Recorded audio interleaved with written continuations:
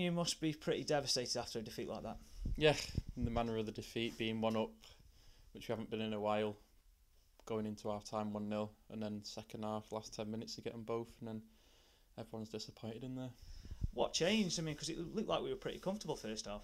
Yeah, first half we were, and then came out second half, and I don't know what changed. Maybe mentality, a bit nervous maybe, but we just got to see the game out with 10 minutes to go. Yourself obviously played up front today with David Fapala and Sylvain Banks-Blake. Your thoughts on playing with those two types of players? Yeah, it was good. Sylv's a handful up there with any defence, and we found out yesterday we were all playing, and then we took confidence from that. As it shown first half with us being 1-up, but like I say, it's irrelevant at the minute now when we get beat and we need results.